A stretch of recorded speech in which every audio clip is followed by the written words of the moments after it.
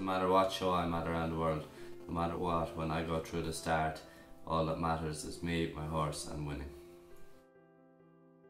Naturally I wouldn't be the most positive person in the world, but the minute I get on a horse in the arena or even in the practice ring, I'm 100% positive and trying to win, which is very important obviously. If you're not trying, the horse isn't going to be trying. And it's not just me who has to be positive, you have to have a big team around you. They have to really be with you, be positive, be fighting for you. That's vital obviously. Yeah, we have a big team here. Marlene, my show groom, she's been here 4 years now. Jack Dodd has recently joined. He's brilliant, he's a new rider here. Also my sister April is over here, she's been here for 2 years now. She's brilliant, she manages a lot and keeps everything in line.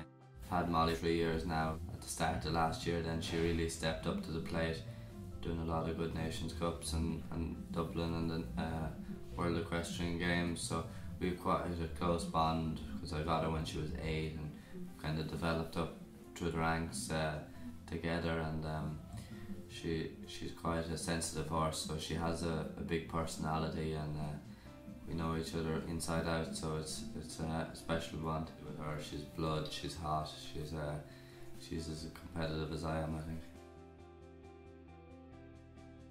Definitely Dublin winning the Grand Prix and the Aga Khan was, for an Irish person, is definitely a massive highlight. It was great.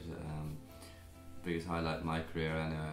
When you're living in Germany, you're away all the time. We don't get home so much because we're busy, so to get home for the week of Dublin and to compete there in front of the home crowd is great. I suppose coming 7th in the World Championships or 2nd in the World Cup finals or getting the 5th on the world ranking, they're all very special achievements.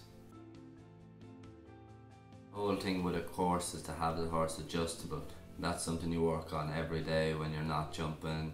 Work on it when you're warming up before you start jumping, that your horse is listening to you in front of your leg, going forward, coming back. So that obviously will make it a lot easier when you start jumping, that he's listening to your aids, which is very important. When you're coming to the fence, you obviously have to do everything you can to help the horse, do everything, keep your position right, look forward, keep your hands where they should be, and then especially at home, let the horse jump. Don't help him too much, be relaxed, let him learn. If he wants to make a mistake, that's no problem. They have to learn, and especially for a young horse, they have to figure it out for themselves. You can't be doing everything. As long as you're doing what you're supposed to do, correct position, getting the horse at the right position, then it's up to them.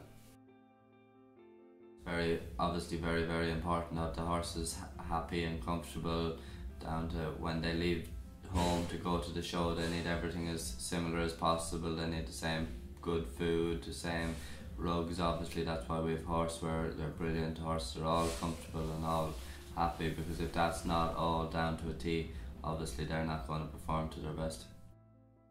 When you're riding, you have to constantly be thinking about what's happening under you, what you can do by your feeling. Every horse is different. Every horse is different every day. Some days are a bit fresher, a bit colder, a bit lazier.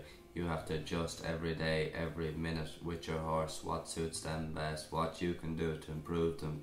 That's vital. When I win, it's quite a special feeling, and that's what drives me forward to try and get that again.